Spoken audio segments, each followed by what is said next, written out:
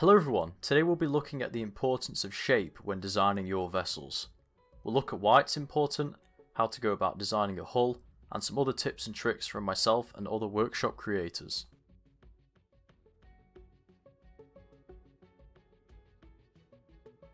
The shape of a ship is one of the most crucial parts of building, as it will ultimately determine a lot of critical factors for a ship design, including its strengths and limitations. The main things a vessel's shape will decide are how large of an interior volume you'll have to work with, how large your thruster packs will be, your weapon firing arcs, and the ship's overall profile when enemies are attacking.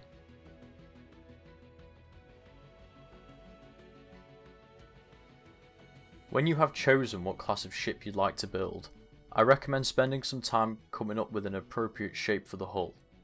A good idea can be to look at the shapes of other ships in the same class and see what shape the most effective examples use.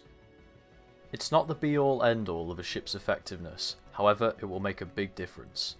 For example, if you're looking to build a blockade runner, it helps to have a large thruster pack at the rear of the ship to help acceleration past enemy vessels. Or if you're building a carrier, you want to maximise internal volume by keeping the surfaces flat, which we often see with carriers, allowing it to carry a larger fighter complement and in turn serve its role more effectively.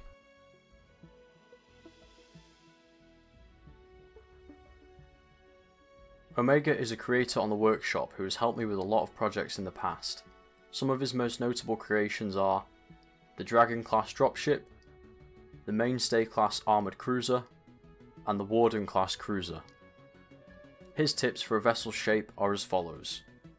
Try to keep proportions even, so it builds in unity and the end product looks more balanced as opposed to being too front heavy or too back heavy.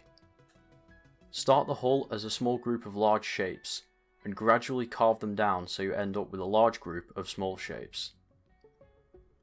For each axis, apply an angle and try to stick with the blocks of that angle.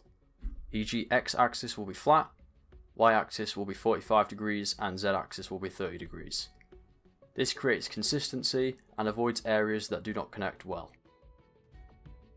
Reaver is the creator of the REC, ZS and SAE branch of vessels. Some of his most notable vessels are the Carronade class frigate, the Orion class light cruiser, and the Vanquisher class missile frigate. His tips for a vessel's shape are as follows. If you're trying to make a ship unique, make sure the shape is distinct.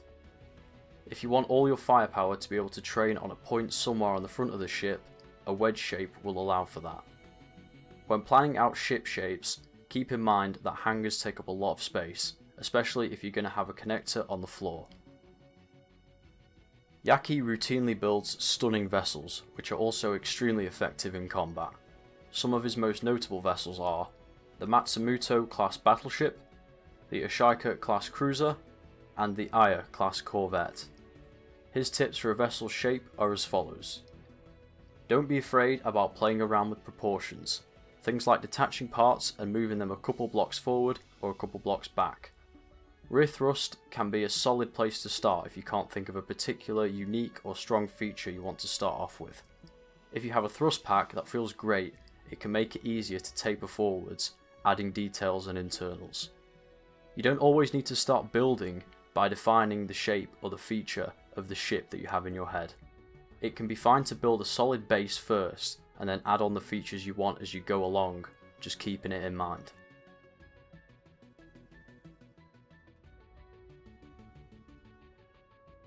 Almost every ship built in Space Engineers can be attributed to one of 5 shapes. To give you an example of these, we're going to take a look at some ships from the workshop and we're going to figure out what shape they were originally designed and built from. Here is Aragath's Red Cruiser, one of the most well-known ships in Space Engineers. If we take a look at the cruiser from the top, we can see it employs what I like to call the cock and balls design. This is where you have the central hull, and then the aft part of the ship you have 2 nacelles splitting off. This gives loads of interior space, with good placements for the forward and rear thrusters as well. Here is Reaver's REC Aggressor class frigate. If we look at this from the top, we can see that it's designed in a wedge shape to help with forward firepower. The wedge is an excellent shape if you want your ship to focus its firepower forward however it does offer limitations in terms of rear facing firepower. Here is the Trident class frigate built by myself and Omega. If we take a look at this from the top, we can see it has the hammerhead design on the bow. This gives the bow far more armour, as well as plenty of placements for weapons, thrusters and more interior space as well. Here is the freighter Eridanus, built by myself. If we look at it from the top, we can see it's the simple rectangle shape. This helps the ship be more compact and also streamlines it and makes it more efficient and smaller. However, this will limit interior space as you have to cram the thrusters into the hull of the ship. Here is the Gladiator class cruiser. If we look at it from the top, we can see it employs a three-pronged design with the central hull and then the two nacelles which are a bit further forward than the cock and balls design. This gives you loads of interior space to work with and also provides good placement for hangars or rear thrust. In conclusion, the shape of a ship can ultimately decide a lot of important factors, as well as contributing to the vessel's class. I definitely spend a lot of time before building a ship considering different shapes and what benefits and drawbacks they will offer your vessel. If you enjoyed this video, please like, comment, subscribe to support the channel, and as always, take care, everybody.